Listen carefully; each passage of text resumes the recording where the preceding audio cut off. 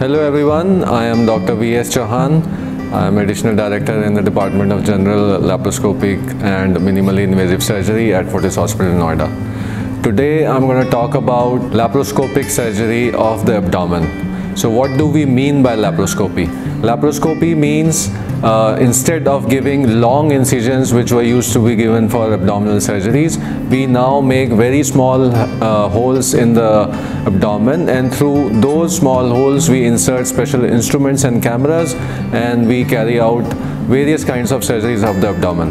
So the benefits of laparoscopy over conventional open surgeries are that they are very small cuts, there are very less wound complications, the patient can return to normal activities very soon, and the pain after surgery has been very much minimized with the applications of laparoscopy.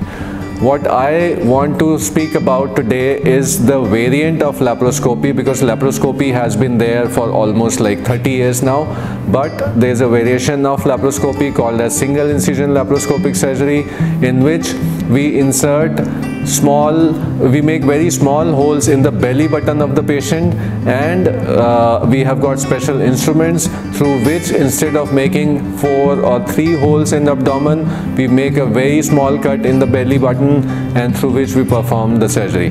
This single incision has got various advantages over conventional laparoscopy, out of which cosmesis is the biggest one, and definitely there are lots of studies which have been showing that the pain scores after the surgery are very less after single incision surgeries.